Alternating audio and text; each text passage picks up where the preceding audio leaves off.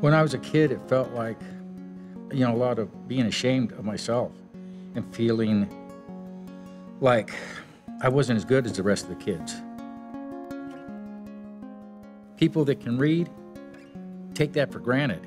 It just comes to them natural. But me, it's different. I've always wanted that.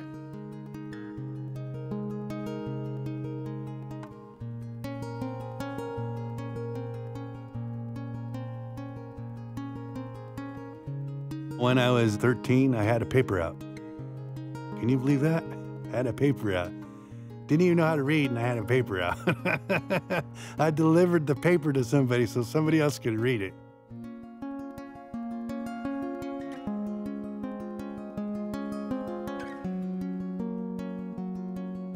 I could only read to 3rd or 4th grade and write 3rd and 4th grade level. But they kept passing me because I kept showing up every day. I'd been hiding since for about 30 years, thereabouts, maybe more, and it just became a way of life. That's all I knew.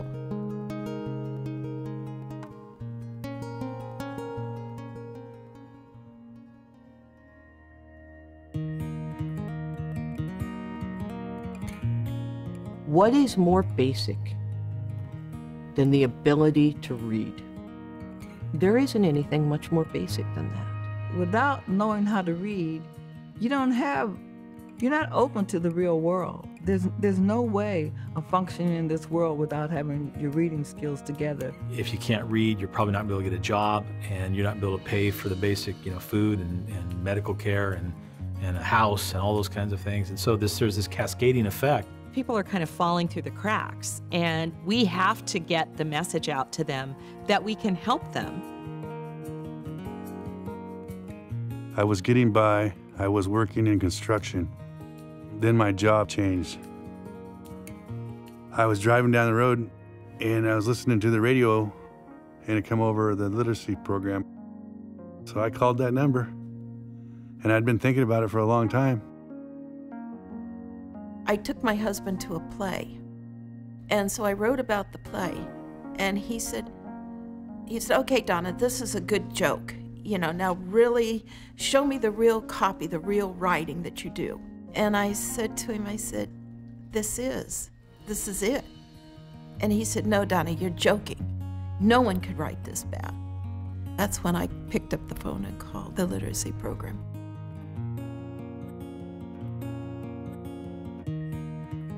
Your library is really a welcoming place, and no one's going to judge you for what you do know or you don't know, or it's not school.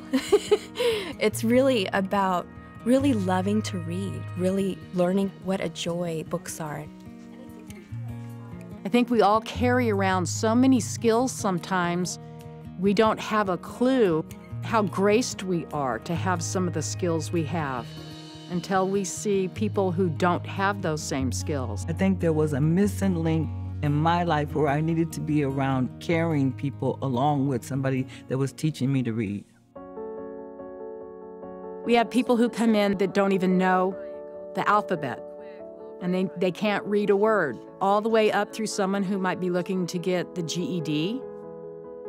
By that person owning the fact that they need help, it's very powerful. It gives them this, they're no longer afraid, they're no longer hiding behind the shame. When I started coming in here, I didn't care at that time, I just wanted to learn. I wasn't embarrassed about it no more. Once I got on the program and started learning, it was scary because it was opening new worlds. Teaching someone to read is not something you have to do over and over again. They learn to read, they go on. It's a once and done taught skill.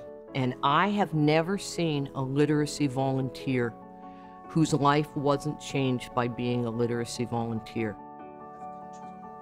It's been such an invaluable experience, not only in developing a friendship with Steve, but to see his dedication and the hard work to learn how to read. To be able to share a skill with somebody, to be able to help a person get impassioned about their own life, there's just nothing like it. There's nothing like it in the world. helping someone feel better about themselves, being able to function better in life, just being able to achieve their goals is worth a couple of hours a week. This is a partnership. It's a partnership between the library staff and the community and volunteers. That's what makes it work. It's a lot cheaper to teach a person to read than to house them in prison.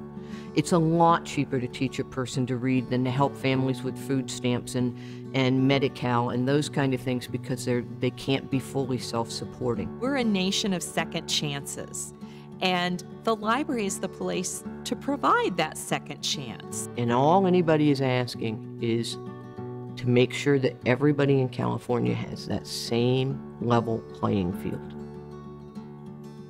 I started my adult life in a 3rd to 4th grade reading level, and now I can read and write at a senior level in high school. If I think back of all the things I've done and all the things I've accomplished since being in adult literacy, yes, I am proud of me. Right now I'm at Sacramento City College. It's like a dream. It's just amazing how things can happen if you apply yourself.